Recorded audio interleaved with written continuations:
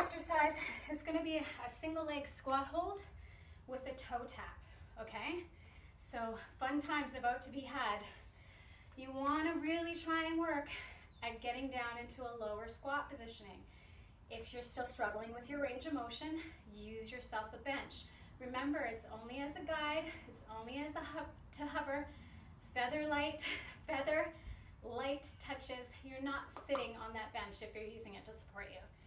So what you're gonna do is you're gonna come into your low squat hold, okay, nice and low, get back into that heel, and now you're gonna do your toe touch.